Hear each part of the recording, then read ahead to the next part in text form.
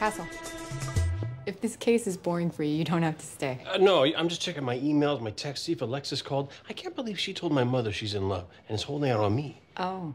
I'm gonna call her. No, you have to let her tell you in her own time when she's ready. I'm the cool dad. Why can't she be ready? Listen to me. My dad tried to do the same thing when I was her age, and I ended up dating a grunge rocker who smelled like wet flannel and clove cigarettes for 7 months. You do not mess with a teenage girl and her hormones. You're right. I won't call her.